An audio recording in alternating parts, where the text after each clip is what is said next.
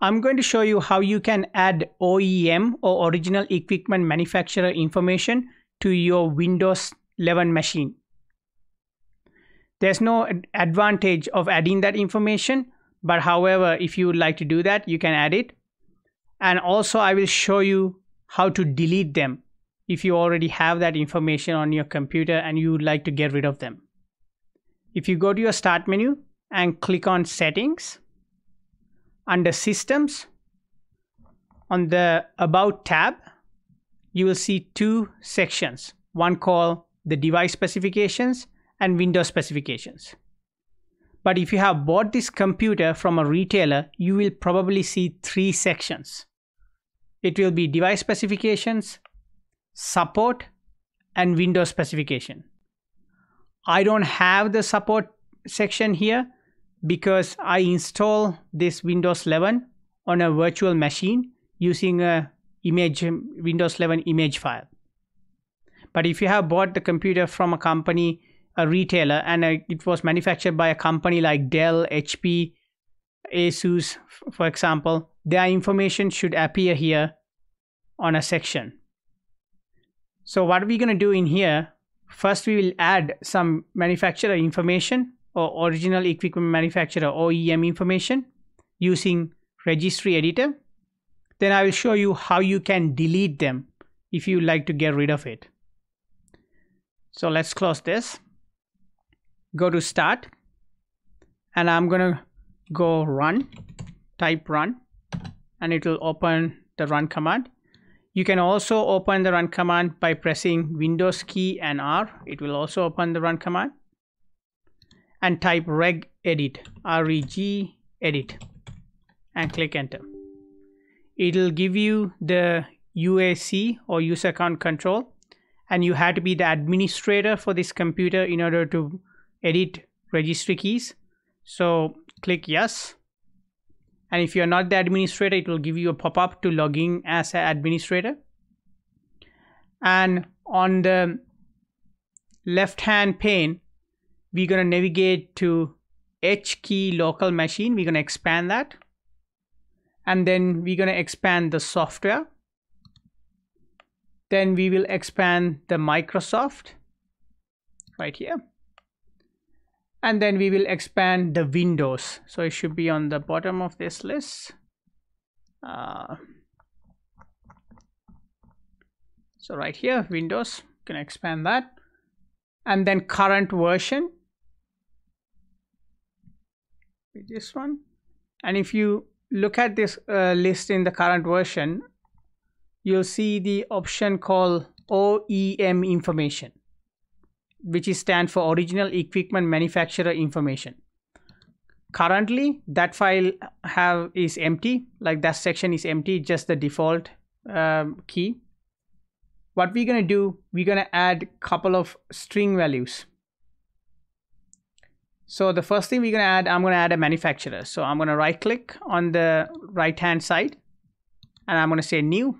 It's going to say string value, and we're going to name it manufacturer. So it's M-A-N-U-F-C-T.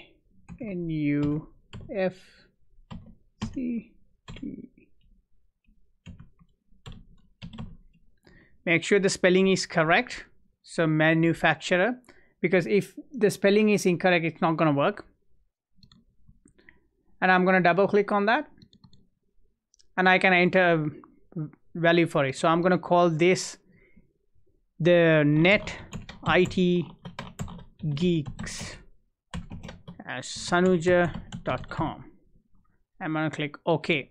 So it's a text value, also known as a string value. The next one I'm going to do is the model.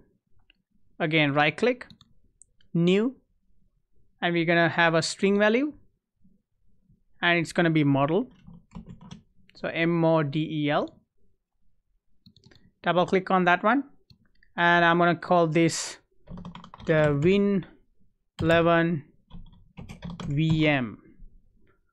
I'm just giving random information, and we can add other information such as like support hours. So if you add a for support hours, let's put a string value, call it support hours, and I'm gonna say never, just for fun. Or you can say midnight only or something like that. Or you can enter anything because it's just a string value. And there are a couple of other items you can add as well, like for example phone number. That would be support phone, because these variables are associated with specific information strings. You don't necessarily, like, because the values are strings, you don't actually even need to put a phone number in here. I can just put 1 2 3 and then call me or anything like that. Doesn't really matter. Remember, because these are all string values, it doesn't really matter. So you can put a support URL, for example, that will have your website. So let's put that.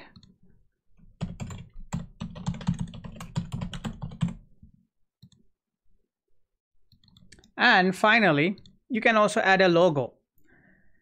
Now, the logo is a value, it's a string value data, but it has certain specifications that you have to meet.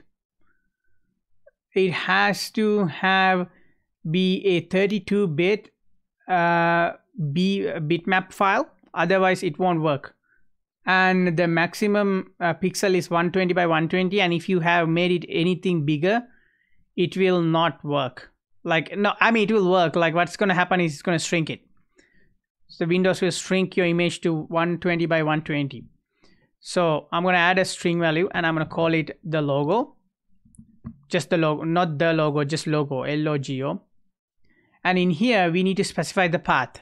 Now, if you go to your settings and you go to system and you go to about,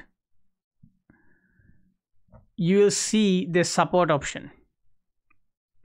See, it has the manufacturer, it has the hours, it's the support website. It will go to sanuja.com. Currently it's not connected. And if the image was done correctly, it should appear here once it gets rebooted. But that's how you add support information. Now, if you want to delete this information, like you don't want, like, you don't want your manufacturer information appearing on your computer under systems about, like this. I have it with mine, like call me or whatever, if HP information or Dell information. What you can do, you can navigate to this registry entry position and simply select all of these items and make sure you leave the default. Right click and hit delete and say yes. And now if you go to settings and if you go to about, and you'll see that manufacturer information has disappeared. So this is pretty neat if you want to do it for your own computer, especially just so that you can learn registry editor and stuff, but it also show you that, certain advanced functionalities of Windows 11. And that's everything. Until next time, have a nice day.